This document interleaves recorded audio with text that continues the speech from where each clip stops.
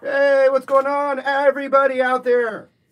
Happy Saturday. I hope you're having a great day. Now, this is my same room that I shoot my lessons in, but the backdrop I've just lifted.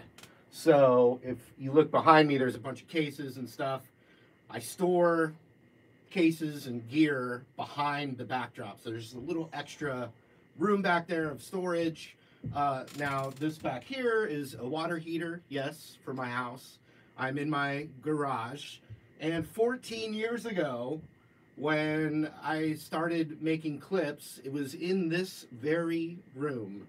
In fact, when my wife and I looked at this place and we were looking to buy a house, I saw this bonus area in the garage and I was like, I want this house. That's going to be my man cave area, my guitar area, and where I can jam and maybe teach lessons there. That's what I was thinking. So I'm in there, but also it's kind of nostalgic because in my earliest videos, when I had no idea what I was doing, I still don't fully know what I'm doing, but I have experience now in that, improvising this whole career. But back then, I had the water heater in a bunch of videos and people would always comment on that. And so I'm letting you get a peek at that. And also I'm going to go through the guitars I have in this room. So in other words, this isn't my entire guitar collection because some are put away in cases and I just really can't get to them. But this is kind of like my current grab guitars I can grab. So I'm going to just start right with this one that I was playing. And this was actually given to me by the wonderful, lovely people at Gibson Guitar. We've got one of my favorites. This was one of my fantasy guitars when I worked at a guitar store in Santa Fe, New Mexico. The Candyman Strings and Things, shout out, Candyman in Santa Fe. There was a guitar exactly like this on the wall it was like one of, as an employee, it was one of the guitars I would grab and play all the time, and I never got to buy it. So this is a TV yellow Les Paul Special. Now, a full-on Les Paul has another cap of wood on top. So it'd be a piece of wood like this, but then also another maple cap on top. Whereas this is just one piece of wood. The color is one of my favorite colors. This is called TV Yellow. And it was called TV Yellow because in the old black and white television shows, this particular shade of yellow just popped in black and white television. So they started making a lot of guitars this color. You can also see like a classic Keith Richards Telecaster color, that blonde butterscotch Telecaster, amazing. So this is one that I've had only for a couple years, maybe not even 2 years yet. And it's got P90 pickups, which I just love the sound of.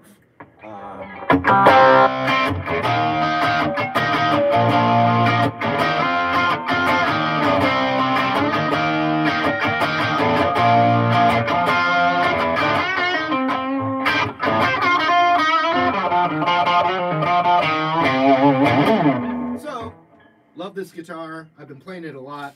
I was on what I call a fall tour, a 5-week trip where I was shooting all kinds of content all over the place. And since I've been back home for about a week, I got sick, but I'm feeling a lot better now. And this is the guitar I've been playing the most since I've been back, and I love it. Also, huge shout out to Brian, who's here. What's up, Brian? Not much. Hello, fellas. Here, grab this one, my friend. Thanks. All right, the next one. This is I'm going to just put that on mute. This is a really awesome guitar. This is called a rock bridge. And it's a very, very high-end boutique acoustic guitar maker named Brian in Virginia. And this is a lot of really amazing artists play rock bridge acoustics. But the one that kind of broke it all open was the Dave Matthews. So this is the brand that Dave Matthews plays, rock bridge. Very pretty. Yeah, look at it. Thanks for the super chat, Josh Norco. Josh Norco with the super chat. Thank you. But so Look at that. Look, I mean, is that not just gorgeous? Shiny. It is nice.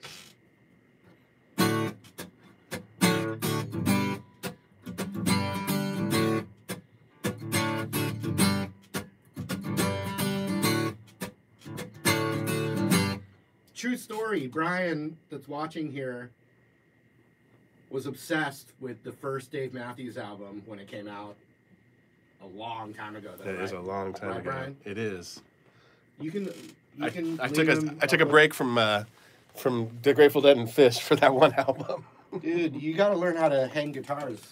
You see a spot? No, lean it with that way up against where that shirt is. Brian's got some work to do, you guys.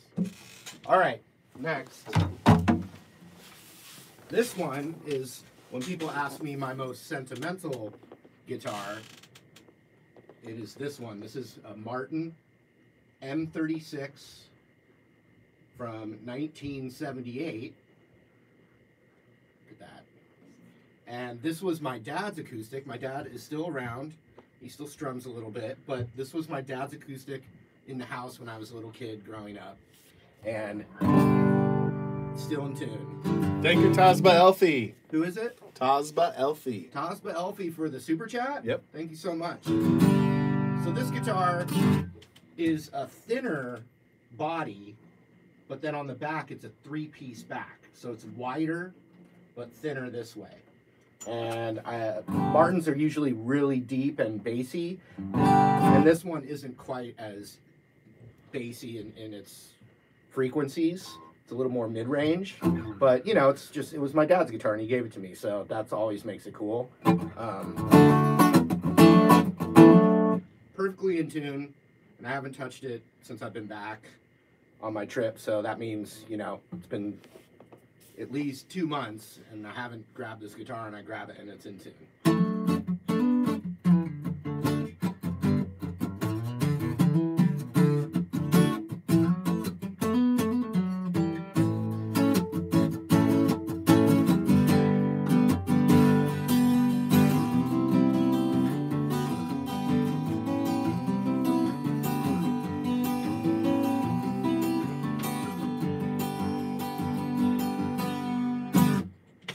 Martins make amazing acoustic guitars. There's no denying that.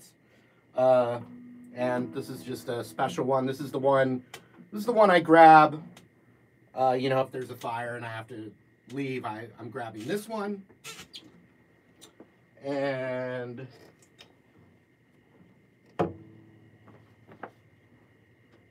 then I would be grabbing this one, which I've been using the most since I've gotten this guitar. This is the guitar I've used the most. My favorite electric guitar before YouTube existed, my favorite guitar before the internet was really happening, was arch tops and hollow bodies, specifically a Gibson ES335, which I've had a few of these. Bummed about the ones that I had to sell for various reasons. And then you guys can check out the video on YouTube if you haven't yet. I get a lot of comments on the video, but I got to do a tour of the Gibson factory, and you can check it out on the Marty Music channel. But I got to do a tour of the Gibson factory, and I walked through the process of this actual guitar getting made, every step. Thank you, Connor Renshaw. Connor Renshaw with the super chat? Yep. Thank you, Connor. I appreciate it. Any comment or question? Thanks for all you do. Oh, thanks so much. So this 335, I actually, and it's captured on video forever because it's on video, and I watched this guitar get made, which there's a lot that goes into making a 335 compared to some of the other models of guitars. Like the top, it's arched. It's not flat. 2 F-holes, so it's semi-hollow because there's a solid block through the middle. So basically, this part is basically just the same as a Les Paul.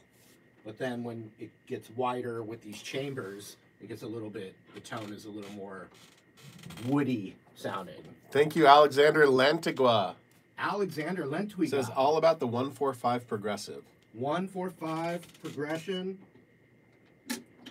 What's really cool about the 145 progression as well, a good thing that you can practice. And so anyway, guys, this is my 2018 or 2019 Gibson ES 335, specially made for me in the Gibson factory, and I got to be there. So 145, I'll take C.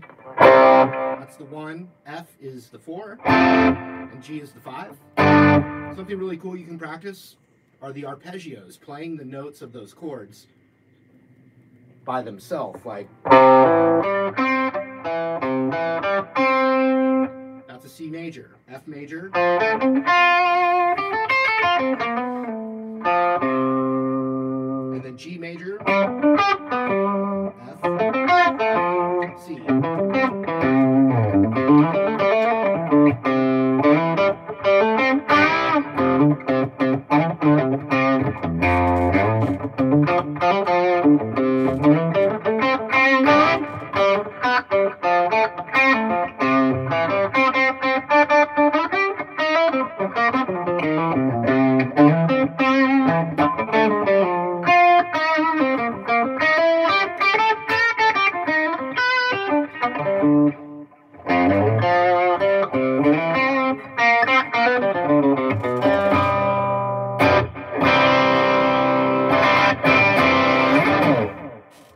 Thank you, Louis Forward. He says, happy birthday yesterday. Louis Forward? Yep. Louis Forward, happy birthday yesterday, and thank you, Ryan Worden. Thank you, Ryan Worden. I did have a birthday, and I got so many well wishes that it was ridiculous, so I really appreciate it. Thank you so much. And Jarek Vargas says, that's cool, but can you play Wonderwall?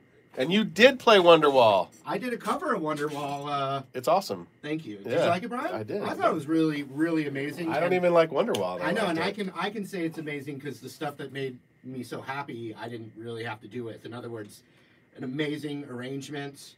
Well, I came up with the arrangement, but an amazing horn arrangement that I had nothing to do with.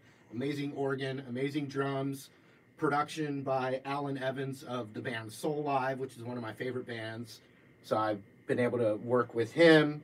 I've also been, had the honor of being friends and working with the guitar player of Soul Live, Eric Krasno, for years. We've been friends for close to 30 years. And if you don't know Eric Krasno or Soul Live, go check it out because they're awesome. They're just so good. Yeah. Thank you, the Edge Report. Another Edge super Report. chat. Yep. Thank you for the He super says, Marty, chat, thanks Edra. for your contribution to my musical journey. Thank you. Well, it's my pleasure, and I really appreciate those super chats, you guys. I don't really push for them, but man, it helps pay for the tacos after this. Okay, so this is a Fender custom shop Stratocaster 1962 reissue, lightly relics. So this is the kind of relic that I like, where it's very, very modest relicking. It's not super beat up. You can just see a little bit of wear. That wear on the neck there, that's been relicked. The white pickguard that's faded into a mint green is what they call it. Beautiful single coil Fender custom shop pickups. And I was shooting some content over 10 years ago with this guitar collector named Al Romano. And while we were shooting it, and unfortunately it was a TV pilot that never actually came out, so you guys haven't seen it. I've actually done things you don't know about. But I was shooting this TV pilot with this guitar collector, and he just, in the middle of shooting with the cameras on, he said, Marty, do you have a good Strat? And I was like, no. Was everyone saying, say no? Yeah. Say So no. behind the camera, they're like, say no. I was like, no, I don't. And he's like, well, check this one out. And he pulled it out of the case. And I still remember the case. If I found the right case for it, it smells of very strong incense, which I don't know why that is, but it just is. So the guitar kind of has a hippie incense smell essence. But anyway, Al handed me the guitar and said, I want you to have it and play it. So I've always cherished that because that was so generous, and I feel like there's mojo in those moments. So like when someone, like for instance, I think Jimmy Page's main Les Paul was given to him by the James Gang Eagles guitar player. Who's that, Brian, again? Joe Walsh. Joe Walsh. And look what happened there. So when someone is kind enough to like give you a gift like that, it just has that like vibe. So I want to use it. So I love this guitar. It's great. Thank you again, Josh Norco. Thanks, Josh. Another one. He matched this one to the color of the guitar he wants to see. And thank you, Louis Forward, again. All right, Brian, you're going to have to Louis says, here. Thanks for the Sultans of Swing duet. Oh, yeah. I know who that is. How awesome. All right. We're dropping things. How can I help? Just hold that one and you're going to hand it to me Ooh, soon. the Tiger King. I was watching a thing about him. Yeah, so we Tiger King. So this here is a Kramer, which is a subsidiary, or it's Gibson. Pacer series. It wasn't cheap, and I bought it. This one they didn't give to me. I bought it, and it was just maybe I was watching a little too much Tiger King, Brian. You don't have anything like that in your collection. No, and sometimes I do those goofy ads and different things where I'm like 100 things guitar players say and stuff like that. I just needed a shred stick, and so this was the one, and I've done like a Van Halen lesson on it, and I know that's not my strength, is the metal or the super heavy rock, but it's fun to have. It's got the whammy bar, it's got the tiger stripes, it's got the humbuckers, it's got the Floyd Rose bridge system for deep dive bombs, Brett Papa style. And by the way, Brian and I both grew up with Brett Papa, so Brian knows all about Brett Papa playing Ozzy Osbourne and stuff when we were like 12 years old, 13 years old. Okay, so now I'm going to show you, here, take this one, Brian, thank you. Hand me that one. So these are really amazing and affordable guitars. These are Epiphones, and these are, let's see what, this is the ES339, which I feel is a little smaller than the 335. Yeah. So we've got this Sunburst is a 335, and this awesome blue, silverish blue color is the 339. Now, when I was in college and when I worked at the Candyman in Santa Fe, New Mexico, the Epiphones that they had back then, they were pretty good, but they just didn't really stay in tune very, very well. And so what I've been so stoked to see is the care that the new people at Gibson have put into revitalizing the Epiphones. They stay in tune, they sound fantastic, and they're totally affordable compared to, a normal ES335. What do you think, Brian? They look nice. These are the ones that are up on the wall in my bonus room upstairs. Yeah. No, I love that silver blue color. Yeah, I do too. So I took these down from there just to show them to you And here's the thing, I unfortunately only have two hands. So that means that I can only play, personally, I'm not Michelangelo Battio. So personally, I can only play one guitar at a time. So when you got a lot of them. But he's playing one guitar, just happens to have. It's two guitars, Brian. It's actually four guitars. Melded together. Yeah, it's four guitars melded together. Get it right. I know you're not a full-time musician, but... So that's a 335 and a 339? 335, 339. Cool. And you can see that the 339 is smaller, right? Yeah. And they're both... Is it lighter, too, or is it similar? It's similar. Yeah. All right, take these away. Take it away. Take it away. Take it away now. Take it away. Take it away. This one's been asked for. This is the one that's been asked for by multiple people. What, that one? No, the one you're holding. Oh. Josh Norco. All right. Next, folks. And what's funny is some people think I've gotten a new Stratocaster Here, you can put that one right there. Thanks. So, this is a Fender Custom Shop 1960 reissue. So my red one, ooh, nice and in tune. So my red Strat is a custom shop that someone gave to me, and this one, this is actually probably the most I've spent on a guitar. So the 335 and Les Paul I have cost more, but I fortunately got those through working with Gibson, so I didn't buy them. But this one I bought with no connection to anyone. I just bought it from a dealer, and I've always dreamed of having a Seafoam green Strat. And if you guys have noticed, actually, my guitar teacher from college, Chris Sherlin, who's on the channel sometimes, I mentioned him earlier. If you see on his channel, he actually has a Seafoam Strat, and he used to give me lessons with that guitar. And so that's like part of just remembering those old times. I think why I fell in love with that color so much, because I took these great guitar lessons back then in my late teens, early 20s, and my mentor had this color. Now, some of my YouTube videos where I've used this in the last year or so, it actually looks light blue, and I don't have a light blue Strat. Green is a weird color to correct on video, and so if you guys have noticed my gray backdrop for the last year, my light blue grayish backdrop, that's actually a green screen that's recolored. So when that gets recolored and I have a guitar that has shades of green in it, that green gets sucked out because of the coloring on the backdrop. So it ends up looking like more of a baby blue. But this is the guitar. Now this is Relic. It's a little heavier Relic than I probably would have chosen.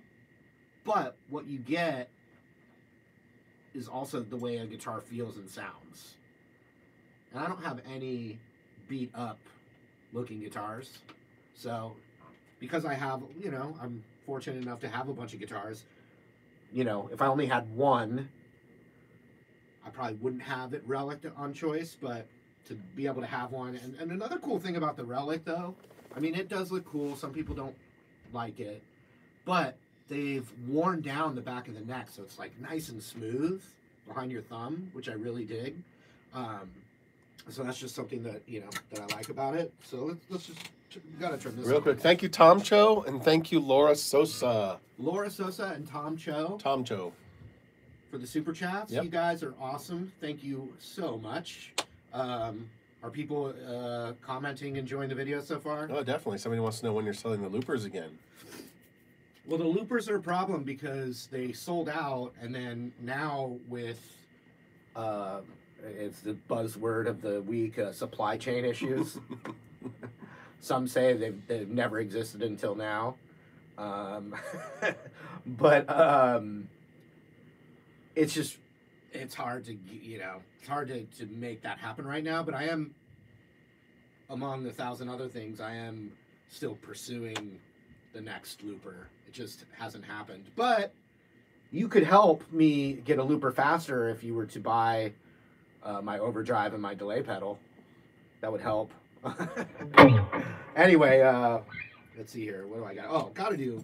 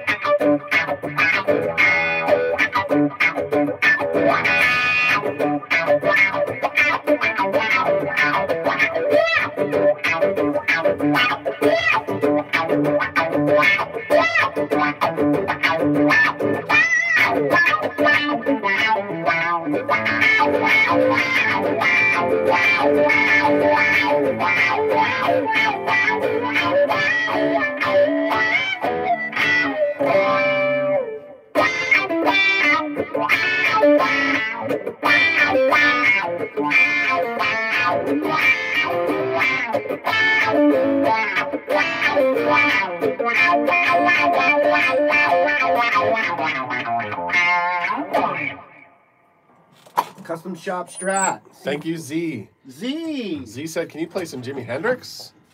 I I can. And then you kind of did. And then Scott Sykes. Actually, that wasn't Jimi Hendrix, Brian. You know who that was? No. That was Jambi Hendrix. Jambi. And then Scott Sipes wants to know, do you still have your Heritage Prospect?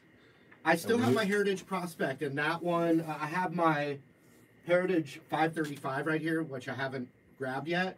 The Heritage Prospect I do still have. I had used it for a recording session, and so it was in the case. It's in the case out in my garage. That one's not. I can't get to that one today, but I have it. It's buried. It's buried. Buried alive. Thank you, the Edge Report. Another one. Who? He likes the Gimme Shelter lesson. He said he's the Edge Report. The Edge Report. Thank you. He said he built a ES335 kit to play it. We built the city. What?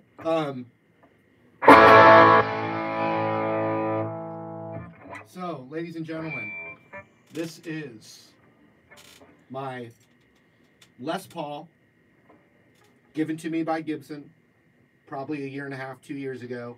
I would guess it's like a 2018 or 2019. I was doing some content making in Nashville, and I was doing some Gibson videos for Gibson, and so they loaned me this Les Paul to use for the sessions I was doing. I think it was a couple Led Zeppelin lessons or something, and that case right there, I'm almost touching it. The brown case, the last case there. It's got the serial number on it. It says Les Paul. So this was like one of Gibson's, I guess probably like one of their loaner guitars when people were in Nashville and some artists needed a Les Paul to use. I think some other people have used this. It was like one of those. And then when the pandemic hit and Gibson asked me to do a series of live streams for them, which Brian, you were there for. That's a blur, huh? Definitely. It's kind of a blur. It was a weird time. But they sent this to me. They're like, we're going to send you a Les Paul to use. And they sent it to me, and I didn't look at the case carefully or anything. I pulled this guitar out. I pulled this guitar out.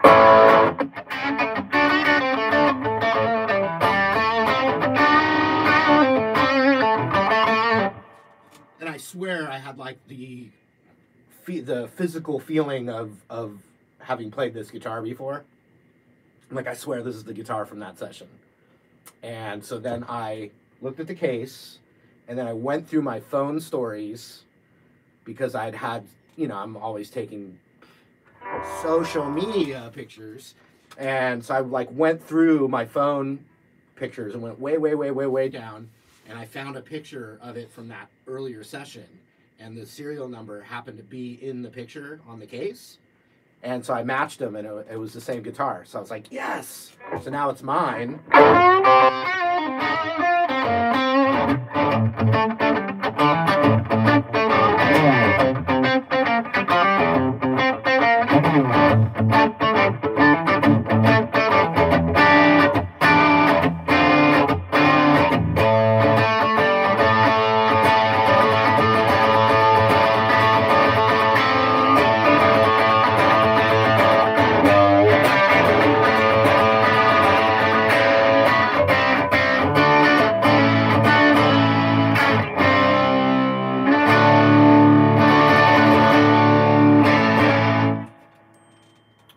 How we doing, Brian?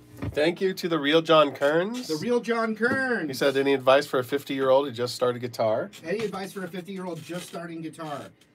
Don't get bogged down with information overload. What you want to do, my friend, it doesn't matter what age you are, but what you really need to do, and I say it over and over, if you haven't, you know, on Patreon is a page I have, and there's a couple guys who have the highest tier on Patreon and get a video lesson with me once a month. You can find me on Patreon if you want to look that up. But one of my friends, John, who I teach, I tell him to slow the things down that he's working on.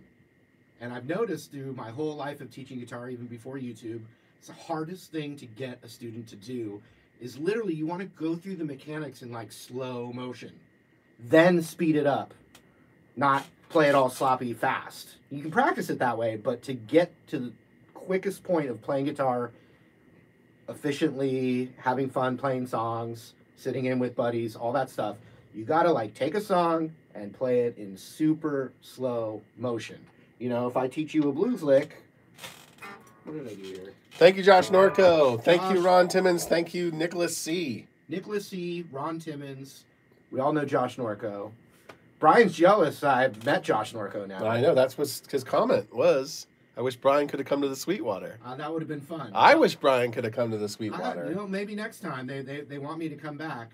But Josh Norco, who you guys is such a great supporter, I flew him out to Sweetwater. You're going to see a video later on that. I surprised him with some amazing things, I think, and we had a great time. We drank some beer, broke bread, and hung out at Sweetwater. And while I was at Sweetwater, it just so happens that Joe Bonamassa was playing in town that night, and I literally went to the Joe Bonamassa show, and he personally asked to meet me. That's awesome. And I went and hung out with Joe Bonamassa for about an hour after his concert, and that was absolutely amazing. And he was so cool to me. Yeah, what's up, Brian? Thank you, Michael Green. Michael Green. Thanks, man. Okay, so this is the Les Paul that I used before I got that one. This one I think is from probably 2014 or 2013 maybe, and it's before the new Gibson people took it over. I definitely don't think this one is as nice as the Special 50. So this is a Les Paul Standard, though. I love the burst. I think it looks great, but it just doesn't play as great as my 50 Special. It doesn't feel as great. Just doesn't feel as solidly put together. But I mean, don't get me wrong, I still love it. But this one's been a wall fixture because I got a nicer Les Paul, and this one looks really cool up on the wall in my bonus room. This has the tapered neck, so the neck feels smaller, especially compared to the other Les Paul. And then it's got like stuff that I don't like on a Les Paul, like it's not in tune, but the push-pull, so you can make them single coil, which I don't really think a Les Paul should be single coil. It's like, take a Strat for single coil, play a Les Paul for humbucker. One thing that I do like about this one, though, is it's got the locking tuners.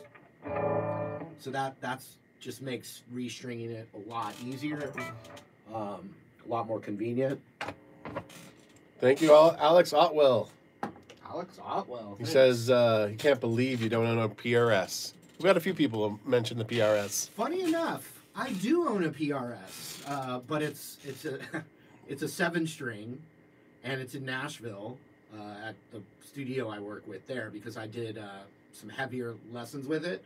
So technically, I do own a PRS, but it is not here. The other thing about PRS, I think they make amazing guitars, and I played a bunch of them in a Sweetwater video coming. I have nothing against PRS. I hear John Mayer plays one. That was a joke. He does play one, and I know that. So this is my old SG. Never really, I bought it used at a music store. It never really felt that solid to me. Totally out of tune, but this is another one that's up in my bonus room.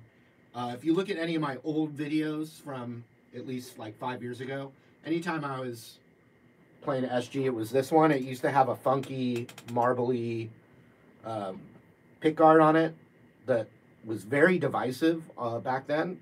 Half the audience hated it, half the audience loved it. I always thought that was interesting. So I switched out the pickguard myself. But then eventually, I would meet the fine people at Gibson, such as JC, Cesar, Heather, and Mark Agnesi. And they were kind enough to send me a bomb-ass SG. This thing is just as good as an SG gets. So I don't know what you actually... SG Standard, maybe? I'm sure someone else out there knows. But just this perfect cherry SG, folks. And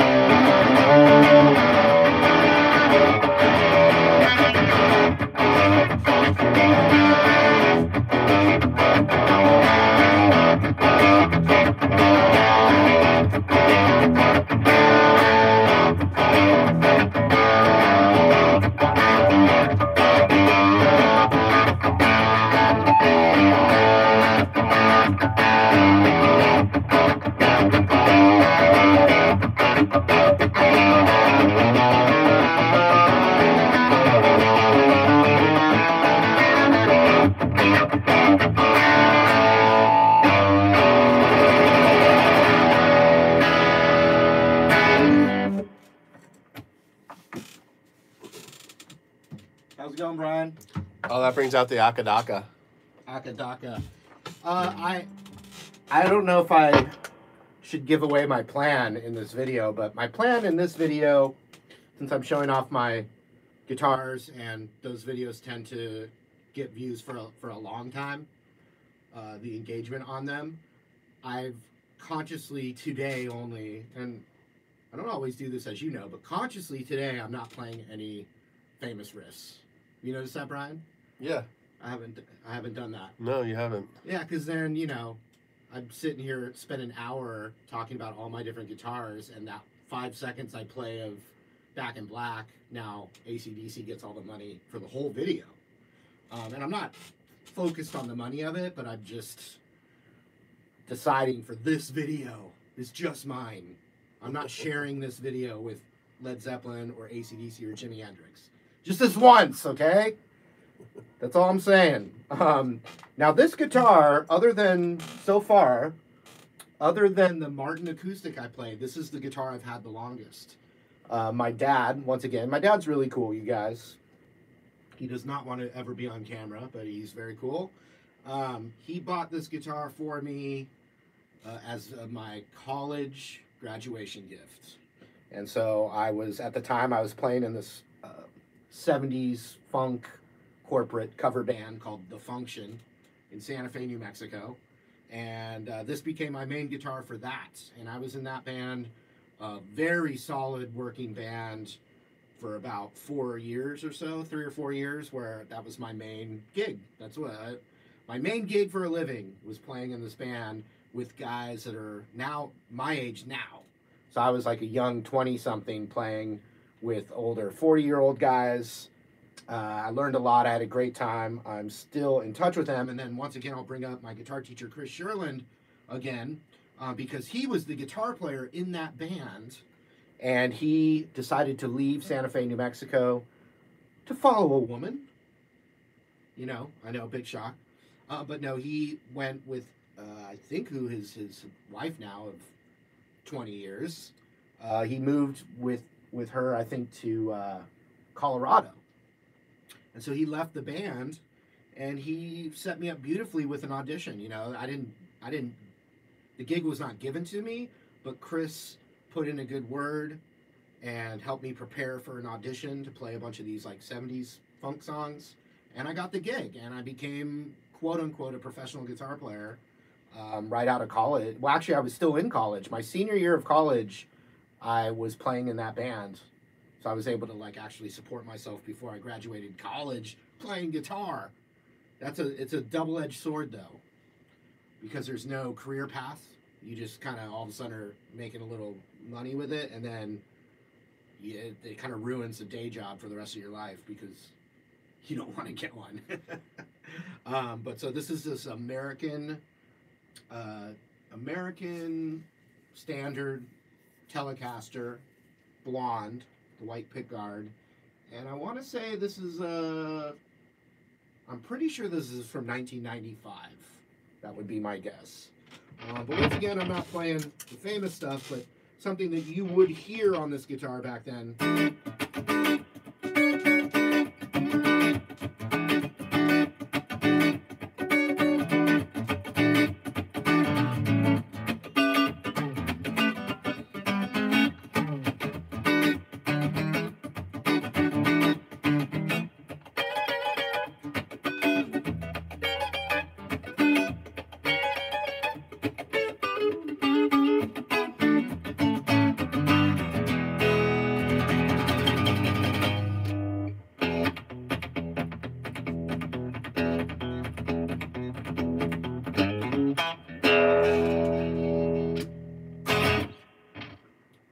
The great equalizer, the Fender Telecaster. Brian, how's it going there? Good. People still watching? Yes. Okay, so really affordable guitar. They've gone up a little bit since I first discovered them. Is the Tajima. It's a Brazilian brand, similar to a Brazilian percussion instrument known as the tambourine. That was just an inside joke, very inside joke. But Brazilian company that makes, you know, equivalent to like a Fender Squier. Super solid guitars for the price. I mean, I want to say I got this guitar for like $150. And you know, you've got the offset. It's fun for the grungy stuff. Let's see if I have any patches here.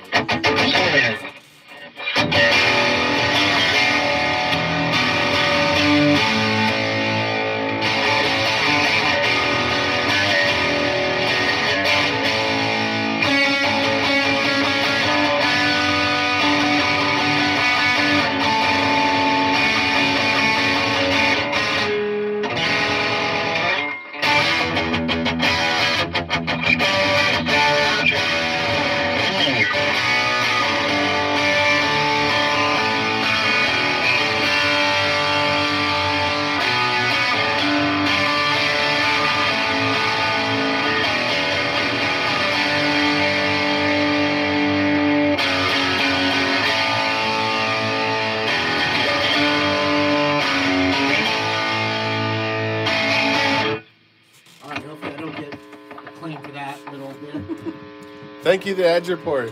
Who is that? Edge Report. It's his third super chat today. Man, all the super chats are so nice. Definitely, it's a big super chat day. Yeah, we're gonna pay for tacos. Oh, you're a lot of tacos. By the way, the tacos should be here, I think. So, anyway, here's a guitar that might be in the most videos I've ever made. It's certainly the most hours I think I've put on any one individual guitar, because I gigged before I was making videos and stuff. I used this guitar for thousands of gigs, and I can see here all the wear on it. I mean, you would think it's relics, but it's legitimate wear. So this is a Heritage 535. It's probably from the 90s, I would say. And Heritage is in Kalamazoo, Michigan. The Heritage factory was originally the Gibson guitar factory, and then Gibson moved to Tennessee, and a lot of the fine folks in Michigan at the Heritage factory decided to stay and buy the factory and start their own guitar company known as Heritage. So you can see the body is the exact same as an ES335. Apparently, one of the things about patents on guitars are the silhouettes of the headstock. So you see lots of Fender style guitars where their headstock is as close as they can legally get to looking like a Fender headstock, but then it's just a little different. So if you see here on this Heritage guitar, it's the same thing. It's not the same. It's cut out there. But what I will say is they're great guitars. I've used this guitar more than any other guitar. They're based on Gibsons, and I am super happy with the new Gibson from the last 3 years, or I don't know how long it's been now, where Gibson went bankrupt and then got taken over. Since they've taken over, they've focused on just quality guitars. You know, before they were there, they were selling speakers and they had robot tuners and all this crazy bloated things that they were doing. And when the new people took over, they just went bare bones. We're going to do Les Pauls, SGs, 335s, etc., you know, and make them the highest quality possible and take it from there. And so they really did. So I absolutely love the new Gibsons. But I will say this, because I've used this Heritage, like I said, since before YouTube existed. And I've had 3 or 4 instances of meeting people at Heritage Guitars and giving them full first opportunity to work with me on a more business setting. There's been probably 3 times in 14 years where I've had conversations with them. And things as simple as, because I like the guitar, they promised to send me like their Les Paul version and then never did. There was 3 different times where like, okay, we got one on the way to you, and then it didn't come. And then also a time where later, because maybe they have some new people there, but later, we're talking, you know, millions of views later, I said, let's work together in a business setting, and their best offer was to loan me a guitar for a few weeks or something to use in videos. So it was just kind of like insane. But it doesn't mean I don't like the guitars. It just means that I was never gonna work. You know, I was never gonna work with them on a higher level. Just wasn't. It was them. They just didn't show me that they would. So I still have this one and the Prospect, and they're great. But you know, Gibson's really treating me well. All right. Thank you, Colton Daly. Colton Daly. And thank you, Penn State Yellow Jacket. Penn State Yellow Jacket. Yay, go Yellow Jackets. All right, so here's 2 acoustics, and then we're going to wrap this up. This is the main acoustic I've been using forever. Or not forever, but since I've had it. It's a tried and true guitar. It's the Gibson J45 with a nice Oh, I'm sorry. Never mind. This is the J45. I'm only looking at the backs of acoustics. This is the J45 with a beautiful burst on it. And then they're not actually making this one anymore. This is the G45. I just happened to score it, though, and it's a great guitar. G45. I guess they probably replaced this G45 with, they have a new acoustic that's got a sound hole on the top here that they're using. So there are a bunch of, there's a handful of other guitars I have put away, but this is another one of the guitars since I've had it that I've used the most.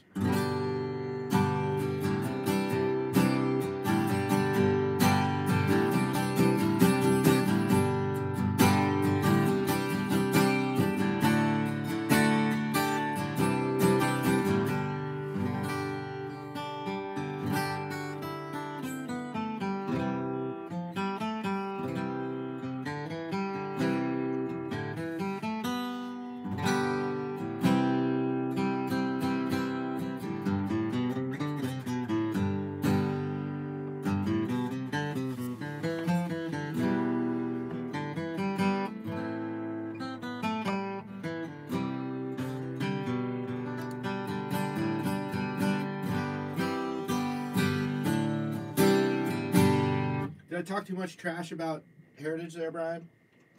No. I was telling the truth, that's all. Sometimes I don't even tell the truth. I mean, sometimes I just avoid the story altogether. But that was one where, like, people were like, oh, you're playing Gibson now, what happened to your Heritage? And it was like, you know, I still love it. I have nothing against it, but it's just things happen. And look at all the Gibsons I just showed you. And I got those for free.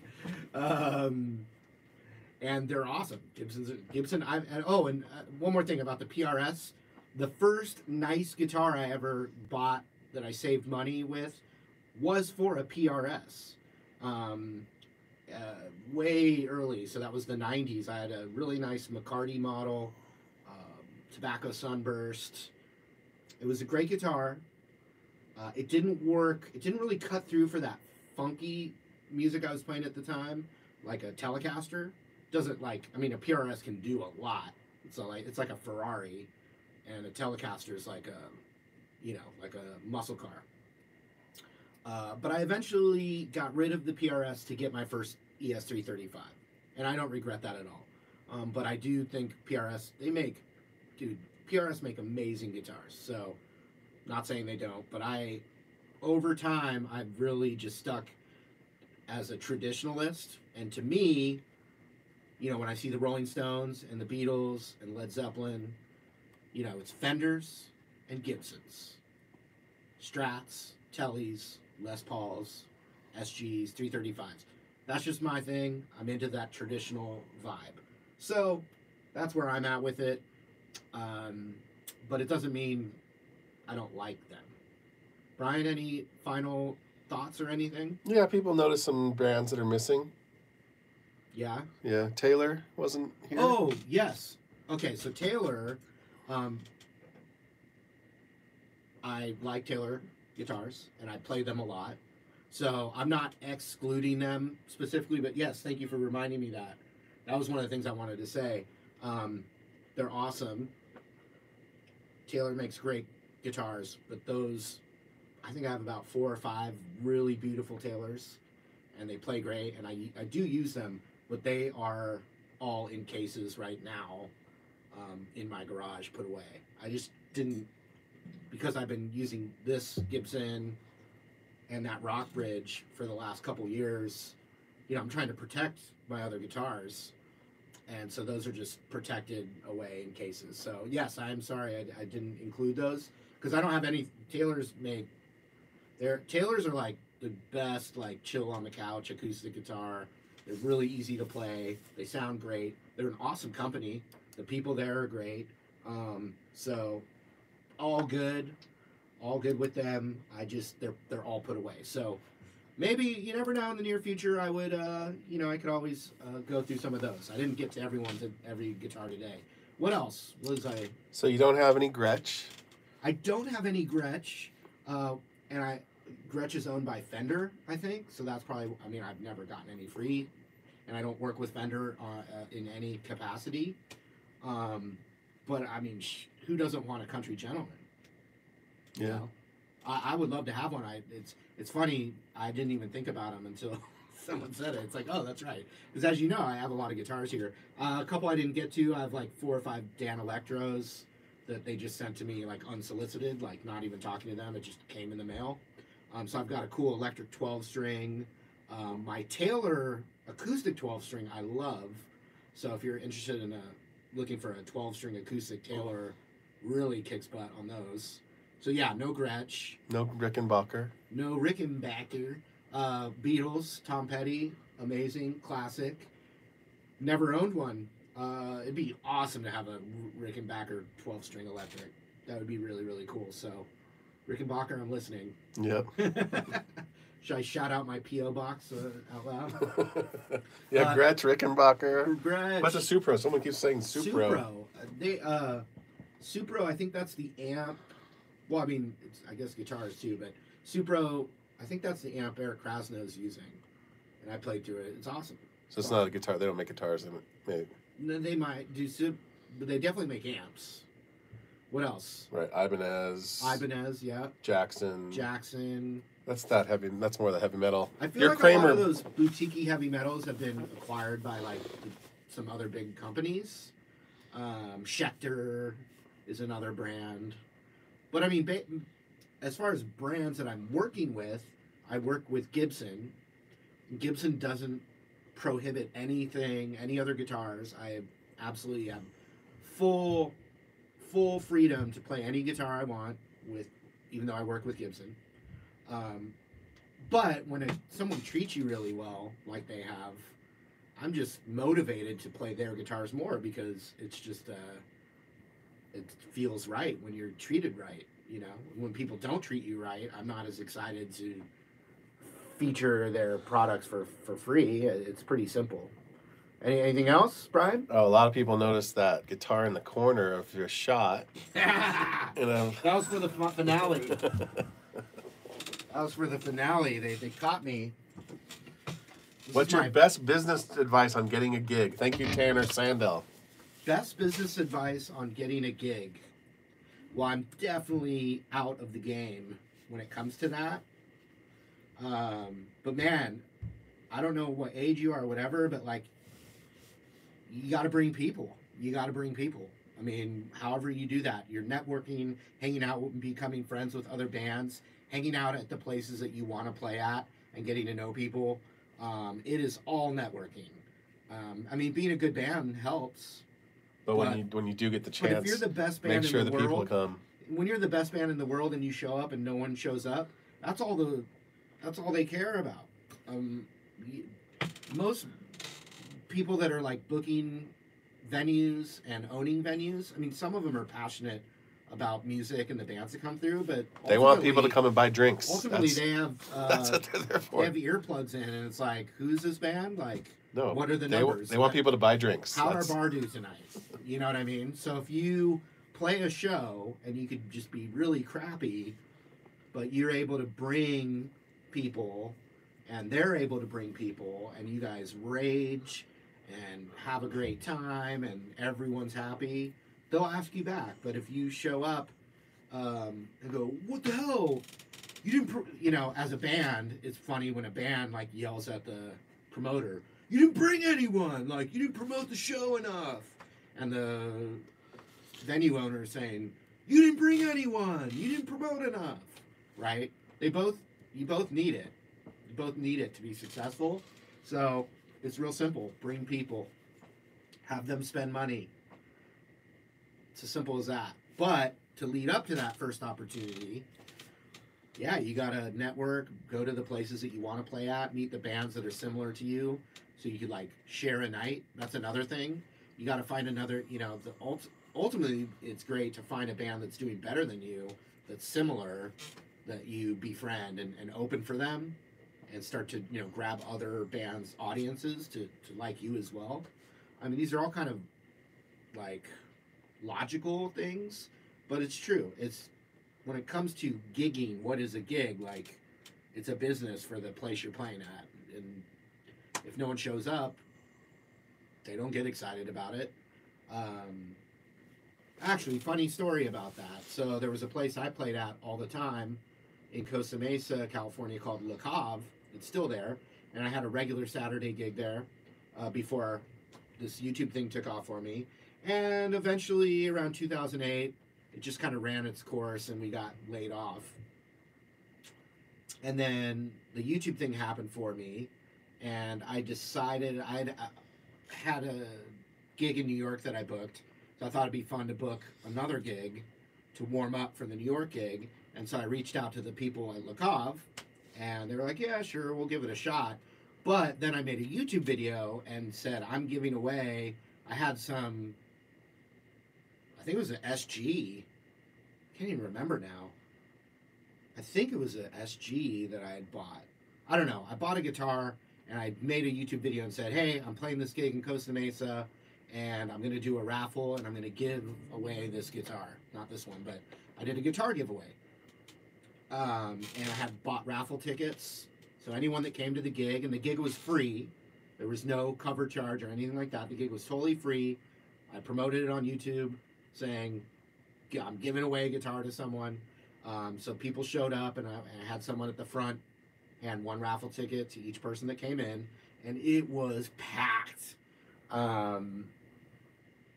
People wanted a free, really nice guitar, but it was absolutely packed. The night went amazing. About 2/3 of them left after I did the giveaway, which is fine, because we did a whole first set, and I said, don't worry, we're not waiting until the end of the night to do the giveaway, but I'm certainly not doing it before the first set's done. So we played the first set, we took a break, and then opened the second set with the giveaway. So it wasn't that late. I didn't push it push it past the limits of people's patience and stuff. And then finally did the giveaway, and a bunch of people left. But by that point, it was a very successful night. And so keep in mind, this was a place that laid off the band I was in because it's just the numbers thing, and people were sick of us because we played every Saturday. Whatever it was, things change. But ever since I did that gig, that owner, the guy that booked it, he called us. I mean, he started calling, asking me to play again, like constantly. When do you want to do another gig? And it wasn't because like he had some epiphany about how great the show was. He looked at the end of the night's receipts and was like, "Holy crap! How much more? How often can we do this?" And so he started calling me to get booked the gig, and I was just too busy. I mean, it wasn't like it takes a lot of energy and time and practice to put a show together, and I have a much better forum, if you will, for reaching people now. So I just wasn't interested, but I mean, that's kind of how it works. All right, so this I bought when my daughter was born. I have my daughter's a teenager now, but when she was born, I saw this for sale on Craigslist for like $50, and I was fantasizing about my daughter playing guitar someday, and she doesn't really play, and that's fine, but this was bought for her, and so I've just held on to it. It's pretty funky. It's a debutante. Is that what it says?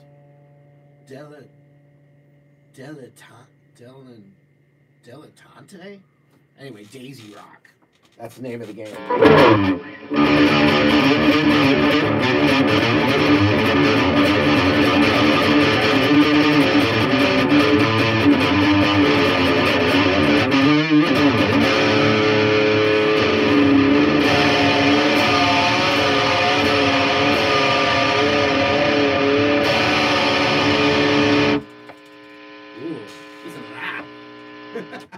Anyway, that's it, folks. Maybe I'll do a follow-up because I do have other guitars, but I hadn't done that in a long time, and been getting a million requests all the time to do this.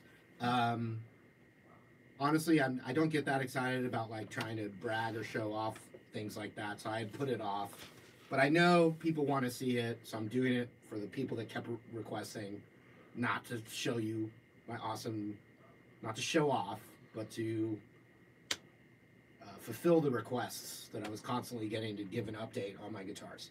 Maybe next year you'll have a Gretsch and a Rickenbacker. And I'm so busy making videos all the time. If you haven't noticed, a video comes out every day, and I'm not deep faking it, so I'm really doing that. Oh, then be Tom Cruise. That'd be Tom Cruise deep fake, but I'm not deep faking it. It's really me, and so I'm pretty damn busy, and I hadn't even remembered that those other brands you mentioned exist because I'm not even looking for guitars currently. I'm just looking to make more videos. So, yeah, so you guys inspired me. Maybe you will see a Rickenbacker 12-string electric or a Gretsch Country Gentleman.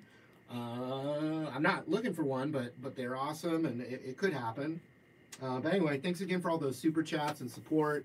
Got more videos coming your way, and, like I've said this over and over, I'm going to keep doing this as long as you'll have me. So even though this video is ending now, you can let me know in the comments, requests you'd like to see, all that. I do look at that. So let me know. Thank you again to Brian. Thank you for watching, everyone. All the super chats are great. And thank you to my friends and family. We'll see you again next time.